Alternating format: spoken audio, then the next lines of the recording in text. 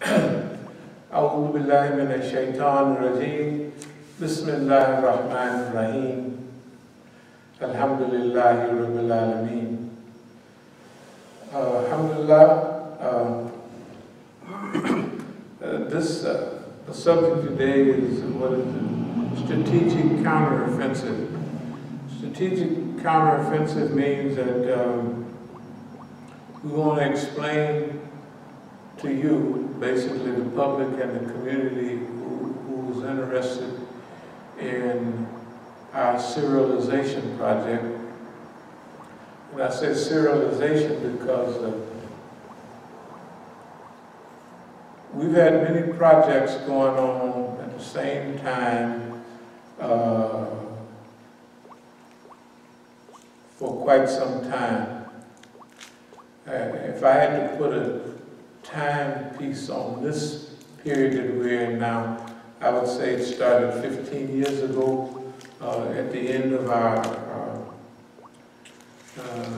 conference that we had in 2002. And that signaled the necessity to move to a much higher level. It signaled the need to implement a higher strategy.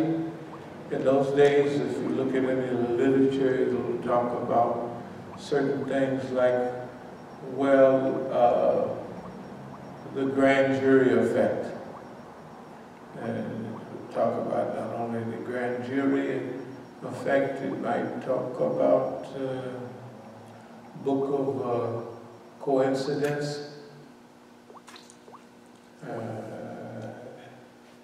and other books. And all those books related to what we felt was necessary at the time. In fact, if we look at some of the old things, 2010 was this is called Manual of Islamic Movement. Manual of Islamic Movement would be giving the people the idea that we're going to give you a manual, a written manual of how to carry out Islamic work in America and be successful at it. How to use strategic management, how to use planning, and how to change your theory of Islamic movement into practice. So the Manual of Islamic Movement, this is 2010, and so the Manual of Islamic Movement was being constructed at the same time we're talking about it here. And talking about it, putting it on CD, we have stacks of CDs in album form, you know, all well organized. And that is the Manual of Islamic Movement. You see, the grand jury presentation have been the serialization of all of these talks, some before on CD, and these in the last year or two on DVDs. This is the grand jury. The grand jury is when you present evidence to an audience, which is the grand jury. The person that we're seeking an indictment on is not there. They're not represented. It's a tool of the government. It's not Star Chamber. I don't want to get into legal stuff. People remember Star Chamber. Star Chamber in Britain, chamber where they came and they could indict the enemies of the state. This was back about 3 centuries ago. And the grand jury is similar to Star Chamber, but it's not. If the government wants an indictment against somebody, they call a grand jury. And the grand jury is a grand jury. It could be several people in number, and they're there to hear the prosecution present evidence against whoever it is that's seeking an indictment. Then the grand jury votes on whether they're going to allow the prosecution to indict the person or the organization. Okay? So when we presented the concept of grand jury, people thought, just like they thought everything we was presenting, we would hold a legal a revolutionary council and have a program, and we would call that the grand jury to indict the United States government.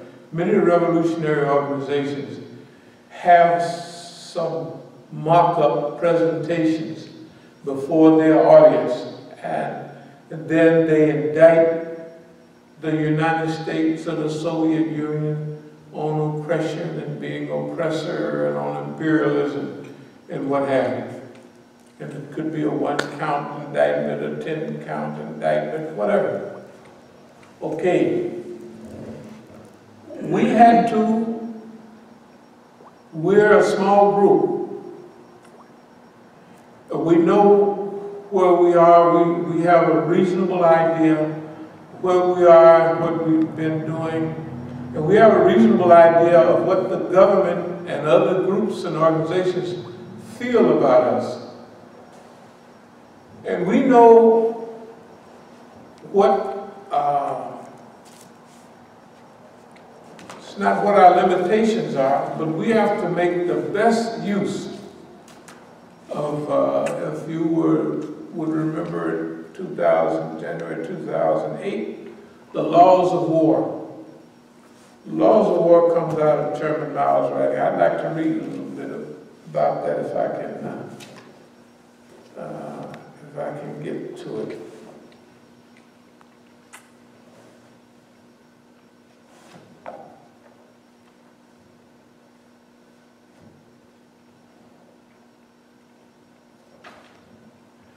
Well, this is all encirclement and suppression, counter campaigns against encirclement and oppression.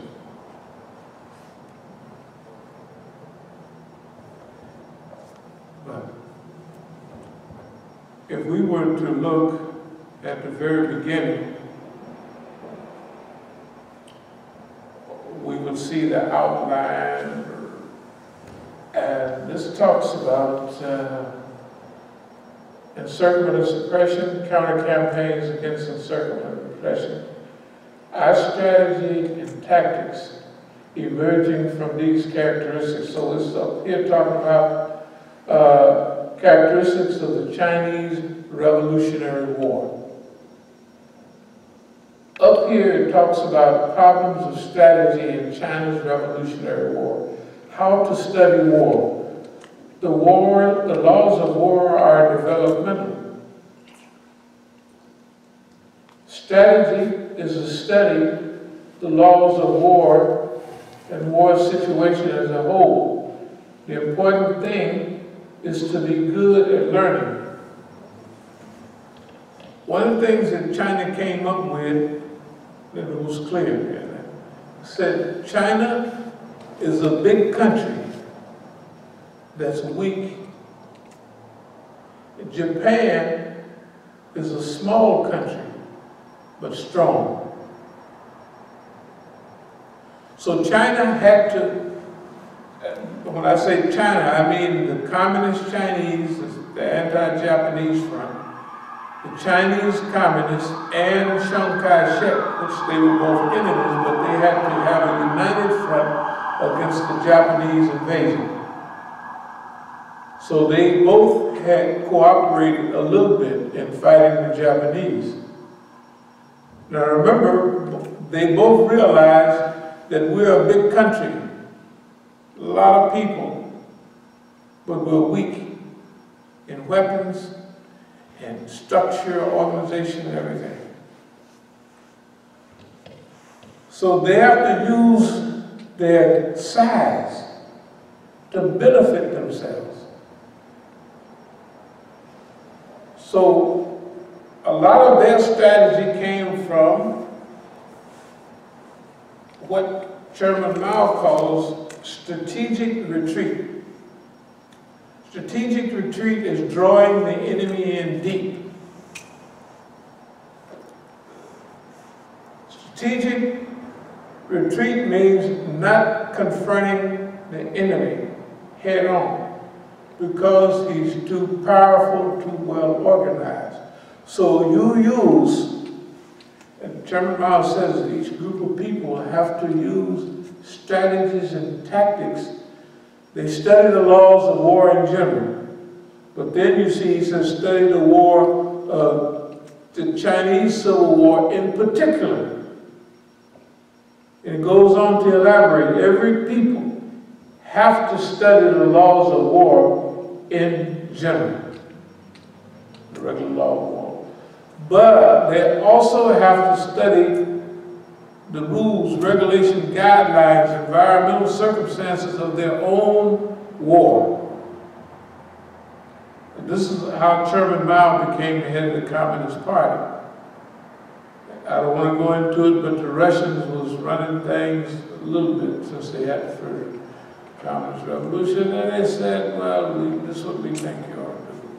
Chairman Mao said no. They tried to follow what the Russians said. See, China said, Chairman Mao said, Russia had an industrial revolution. We Chinese are having a peasant revolution. It's different. Okay. So strategic retreat is, if you're fighting your enemy, you keep pulling back to draw him into a trap. Khalid ibn Walid was very good at this. Drawing the enemy in deep.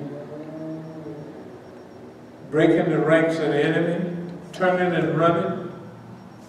And while they're running way up ahead, they're fanning around, because you can't see that far ahead.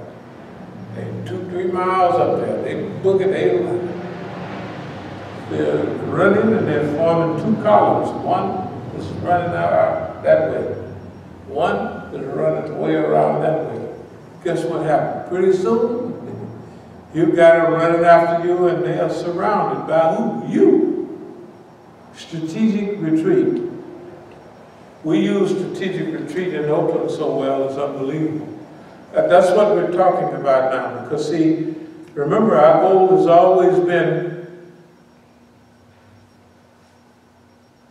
the public might have thought, and we might have even thought ourselves, that our mission is to build a great big organization and many masajid and schools and da-da-da-da-da, and show people what could be done. But we also know about leaderless resistance. We also knew that everywhere we established a place, we were infiltrated all the way up to the top. And if I wasn't there personally, that place, wherever it was under the charge of abdul, the enemies of Islam. This is just the laws that we knew. We knew that from what we've been dealing with. And I'll read an article that relates to that. So,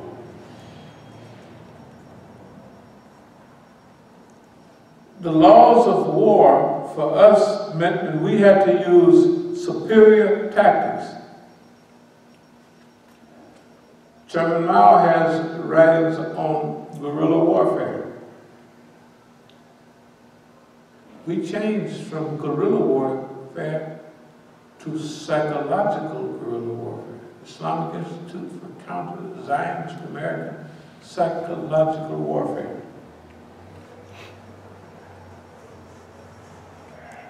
Sounds pretty fancy there for colored people.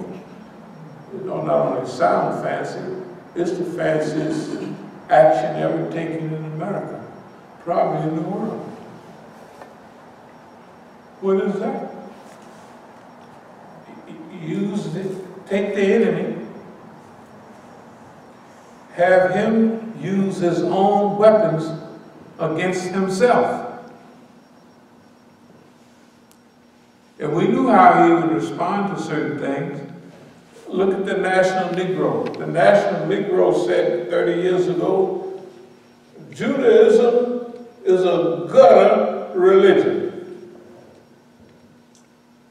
So they moved on the National Negro so much, the Zionist press till the Negro was saying, I have never faced so much challenges in my life.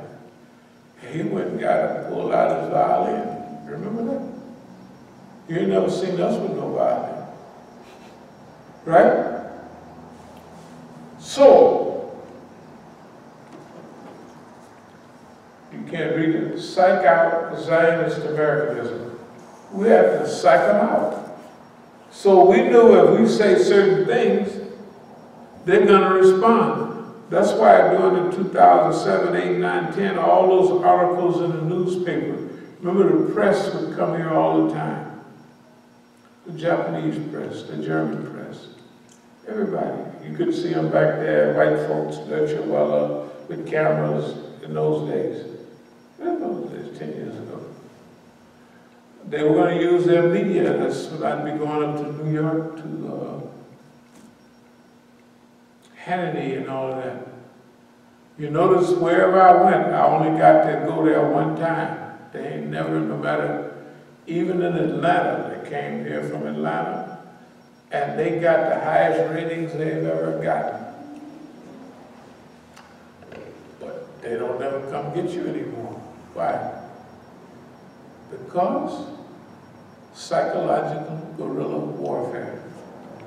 The white folks, the Zionists was coming up with Islamic enclaves, if you remember that, Islamic enclaves. That means we're telling everybody what we're going to do. Masjid, school, businesses, geographical integrity, living close together. Nothing secret, nothing. They came out to try to destroy that in their press.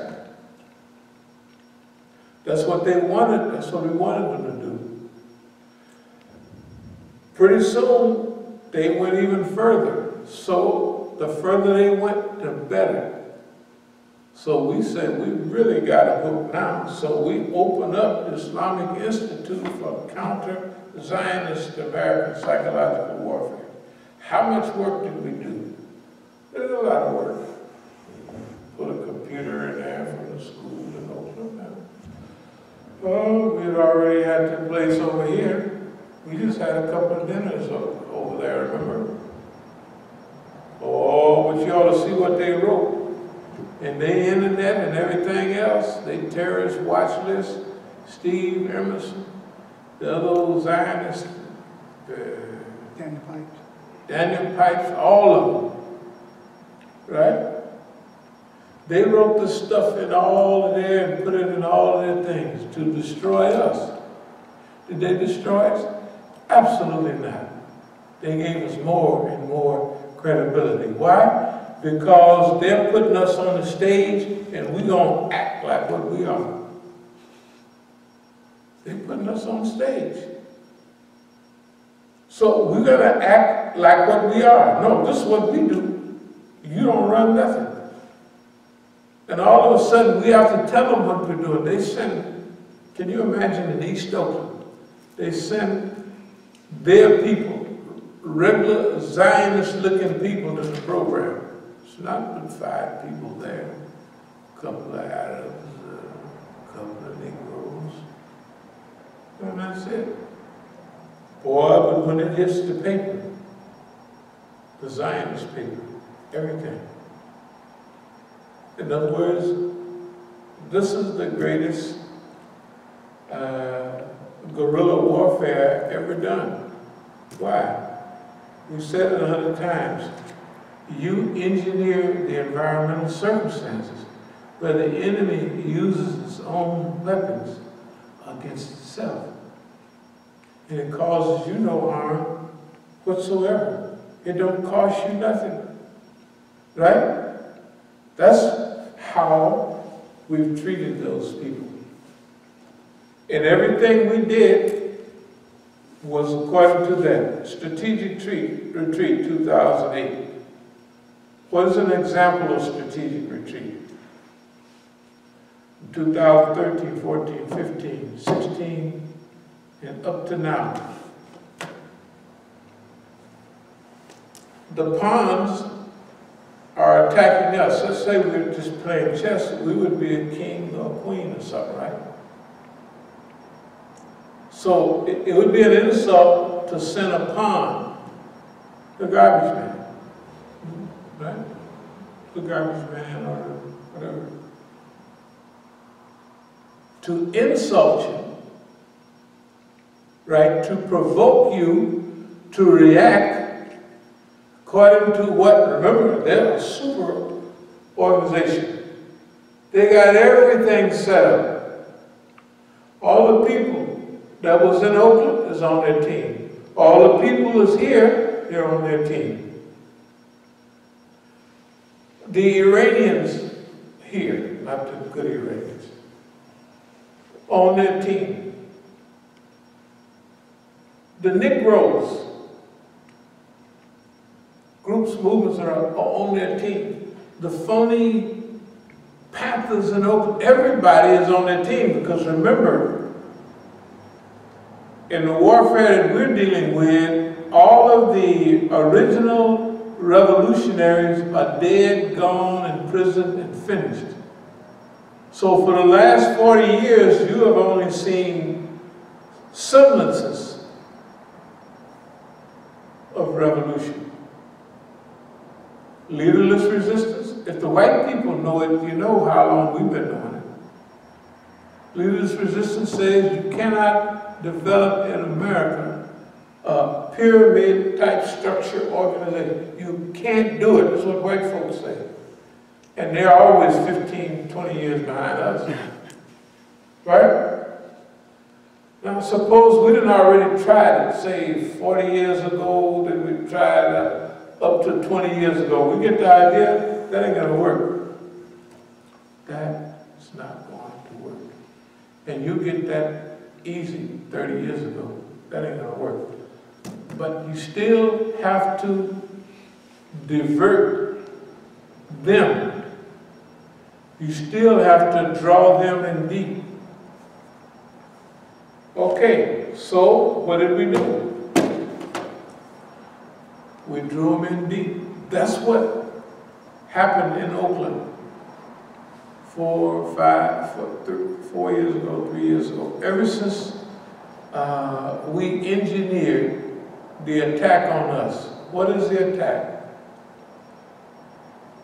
If you take, let's say, the highest in a hierarchy, and you take the lowest end, they feel that these people have a certain amount of, not arrogance, but they have a healthy self-esteem. And if you attack that, and if you don't have nothing to go on, if there ain't no skeletons in their closet, don't make no difference. You just say anything you want. Why? Because everybody listening is on their team, right? Now, what if you've been doing that for 20 years? Strategic retreat means that you have to use in psychological guerrilla warfare, strategic management under conditions of repression. All that means is you are a small group or individual fighting an international conglomerate with all the facilities in his hand. Therefore, you have to use everything that you have. So, diversions, delays, all of that is on your side. Now, why do they think, are they certain that if we provoke these people, we can get them to fall into our orbit? They have Imam Jamil as a perfect example. All this stuff is set up. They arranged to do that. They arranged all of that. But they got him to play in their game. He knew it the first time. No matter what happened, if they sent people down in '96 to mess around with dope in their neighborhood, that's them sending them. So they will have to respond. How many times they try here? 40 or 50, I don't even have people on the hill. They have the little boy, 17 years old, his mama is hanging around with Sister Bahia. The boy is hanging around with my grandson, and the boy, 17, goes up and starts fighting with the Negroes on the hill. Why? If we get in a fight with them, our mission is diverted. Now, they got all the parolees and all the niggas and mixtures of police and everybody that they can flood in here on us, and they will send us aid and assistance, and people with guns, like the people who want to fight. Remember, they're not here anymore. But we had a meeting, I said, do y'all think we should so-and-so now, just around the corner? They had pistols on them. That's what it is. I said, well, we think about it. I mean, absolutely not. It ain't nowhere in the world I'm gonna have somebody come in and start a fight for me to get in. Well, you can't start no fight for me. I can start my own fight, but you can't. I don't care what it's about. Right? That happened, I don't know how many times.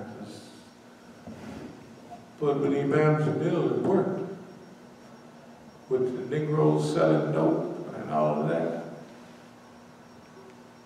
And saying that they were shot and all that. Okay, that's getting him into their orbit. Okay. So they give him a phony case, and then the police is going to come. The police officer said, well, we didn't even know who Imam Jamil was. This is African American. As if, and the dumb jury, you gotta remember, the jury is dumb. And you're playing in their ball court, it don't make no difference. You're playing in their court. You're playing in their system. So, here comes Mukhtar. Challenges, lies, provocations to provoke, right? Me, the king, on a chessboard, into fighting with a pawn, right? And acting convinced and saying anything you want. And all of the people there are evidently on their team. Again, strategic retreat. Even up till, we did 3 or 4 strategic retreats. When Miss Khadija called me, maybe it was earlier this year, might have been way up in January or something. I said, goodbye for Oakland. You want it? Keep it. Does it mean we're scared of them? No. If the police get out of line, you can see the way we talk to the police. When the police was messing with somebody down there, it ain't no Negroes that I've seen in America that walk up and grab 2 polices. And PG polices, that's 20 years ago, 15 years, when they would shoot, they just shot 4 Negroes, them white police right across the street. They were wiping out Negroes. And here is you grabbing. How many police have Abdul-Malik them grabbed? How many police have Mukhtar them grabbed? They talking revolutionary talk. How many times have they been arrested? How many times have they ever had any challenge from the system at all? Right? How many times have they been invited to the student groups and all of that? How many times have I been invited? the one that's known worldwide, right? Remember last month or so when we showed the thing a few times from Dr. Al-Faqih? What happened? They took it off. They took everything down. Are we being paid attention to? Absolutely. Who's paying attention to us? Everybody. Whose ear do we have? Everyone's. How did it happen? We arranged it. We're a certain type of people with certain characteristics, and they are a big group, well organized, well oiled, right? Therefore, we have to use strategic leverage. Strategic leverage is that no matter how small you are, if you can get enough leverage, you can move the earth almost. That's what they said in the mathematics books.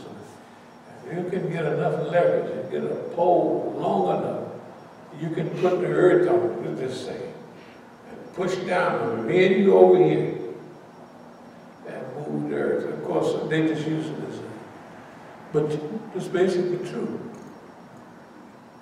If you can put a ton, and you can have a mile-long pole, me and you can push it over here and move a ton. It don't have to be a mile, it should just be a half a block maybe. But you got the leverage. Okay, here's the point.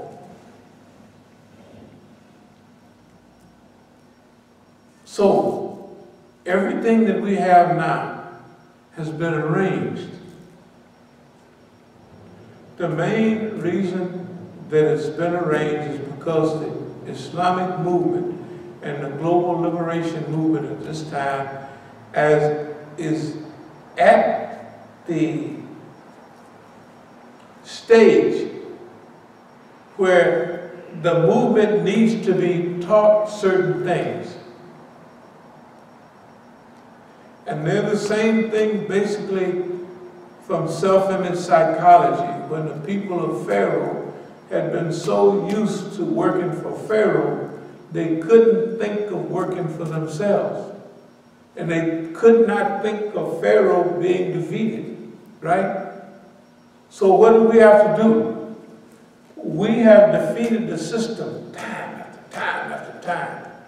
We have showed them to be basic imbeciles on everything that's big. Y'all remember Hezbollah? This was the one called Bashir. Good News. Lebanon, 2006. Remember that? When they're, oh, it's terrible, they're going to destroy what? Not here. We got the date 7/14/2006. 7/21/2006, 7/28, 1 week after another. We say this invasion is good.